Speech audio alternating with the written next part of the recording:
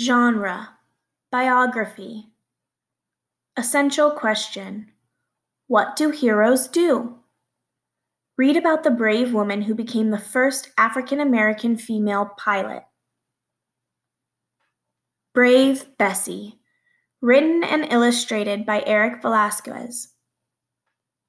Twice a year, a library wagon would stop in front of Bessie Coleman's little house in Texas. Bessie's mom would rent books for her 12 children to read. Bessie loved to read about Booker T. Washington and Harriet Tubman. They were her heroes. Bessie daydreamed of being someone special like them. Bessie knew school was important. She walked 4 miles each day to get to school and 4 miles home.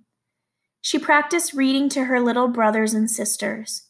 She practiced her numbers by checking the money her family got for picking cotton. Bessie scrimped and saved enough so she could go to college. She went to college at 18 but left after only a few months. She could not afford to stay in school. But Bessie was not ready to give up on her dreams. She decided to move to Chicago. Her brothers Walter and John lived there. It was a big and exciting city where people's dreams came true. Stop and check. Summarize. Summarize what Bessie did to prepare for college. Bessie soon got a job in a barber shop. Bessie enjoyed listening to John tell stories about French lady pilots in World War I. Bessie had never heard of a lady pilot. The more Bessie thought, the more she liked the idea. Bessie knew she could learn to fly, too. Bessie quickly discovered how hard it would be to become a pilot. In the 1920s, there were rules about who could learn to fly. Most people wouldn't teach someone with Bessie's skin color how to fly. Bessie did not agree with the rules, but she could not find anyone to teach her to fly. One day, Bessie met a very important man who worked at a newspaper. She asked him if he knew anyone that could teach her how to fly a plane. He told Bessie to go to France. That is where she had first heard of lady pilots. He told her it would be a lot of work, but Bessie was determined to succeed. She took classes and learned to speak French.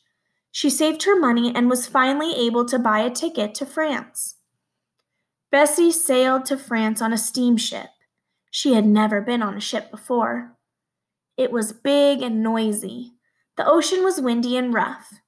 Bessie was a little scared being on a big ship all by herself. She reminded herself that she was on her way to being somebody special. The trip took 9 long days to sail across the Atlantic Ocean. Bessie stared out at the water, waiting to see land. Finally, Bessie reached France. Soon, she found a school that would teach her how to fly a plane. After years of hard work, Bessie was ready for her first flying lesson. First, Bessie had to study how to inspect a plane. This plane had wings made of wood and cloth. Bessie had to check the cloth wings for any tears. She also had to check the propeller. After a few lessons, Bessie climbed into the back of the plane, and her teacher climbed into the front.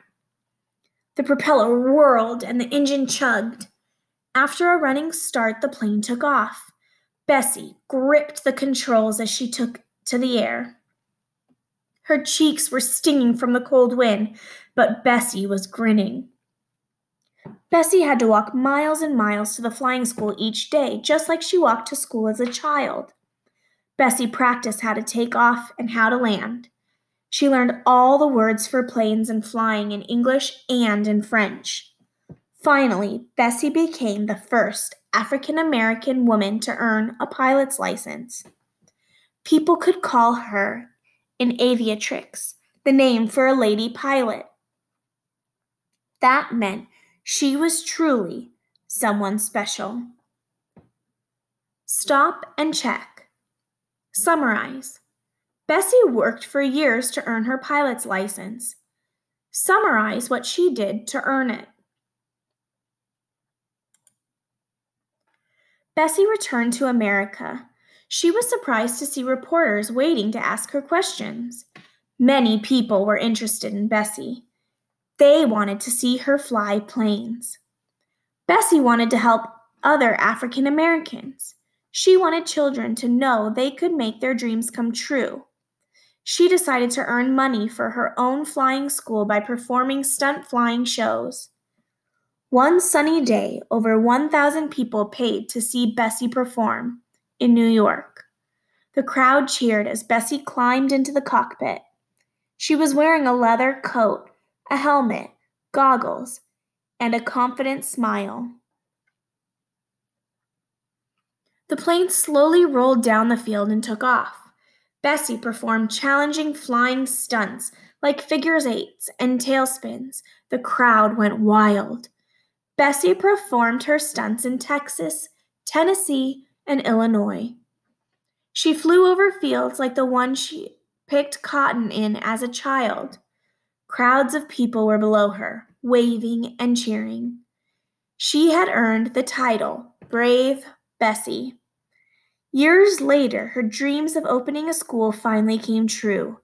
The Bessie Coleman Aero Club taught African American people how to fly.